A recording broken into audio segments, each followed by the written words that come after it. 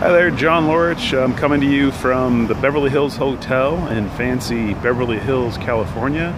I'm here to talk to anybody who will listen about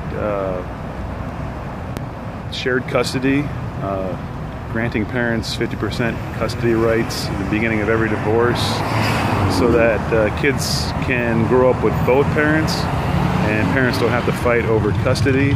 I'm also here to advocate for men starting their own families as single men, single people, the way women are able to get pregnant at very young ages and start their own families. So I think men should be afforded the same option, and that's an equal opportunity thing to do.